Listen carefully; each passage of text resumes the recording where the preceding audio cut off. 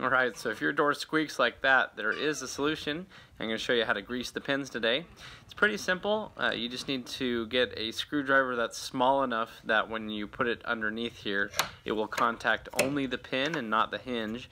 And with a few bumps, sometimes you need to use a hammer, you'll knock that pin up. Now something I like to do as well is put my foot down under the door and gently lift up and down, and that'll help put it right at the right tension to get the pin out. So if you look at the pin, you'll probably notice it's nice and dry. And so we're going to put some lubricant on here. I do a lot with cars, so this is some brake grease, but there's a lot of other greases that'll work as long as it's designed metal on metal.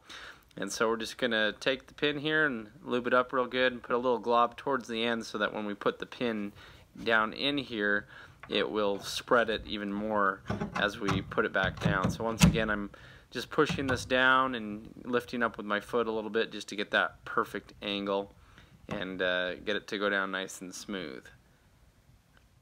Now I'm just going to move on to the next pin and do the same thing.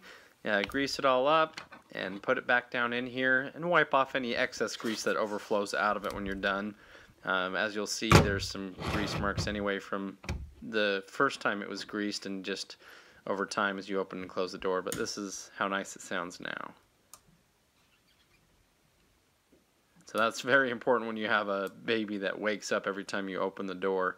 So hopefully this was helpful. Thanks for watching, guys.